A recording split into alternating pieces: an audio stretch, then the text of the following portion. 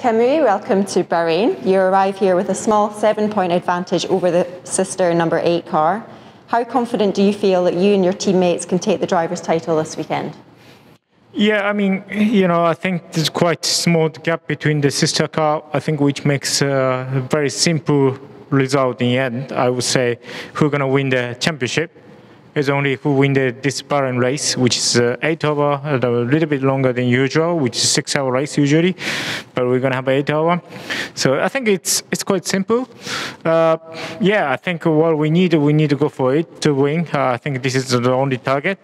Of course, I think we got to have a little bit advantage of the EOT, which is, I think, the championship point. We are just behind the sister car after Le Mans, so we are a little bit gaining the speed, I guess. So I think we have a big opportunity to win the championship.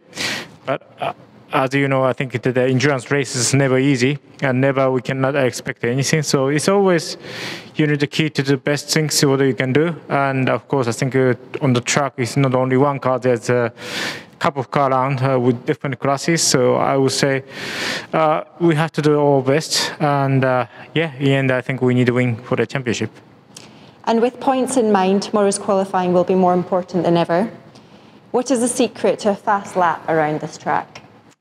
I would say, I think, actually on this track, it's quite easy to have a track limit. And obviously, in the past, the couple of best lap time take off by the cutting white line, unfortunately.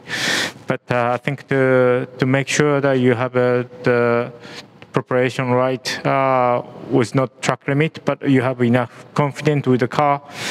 And of course, I think in Bahrain somehow it's always wind direction being changed time by time somehow.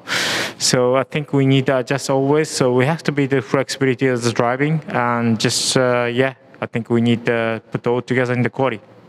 Thank you, Kamui, and good luck to the race. Thank you very much.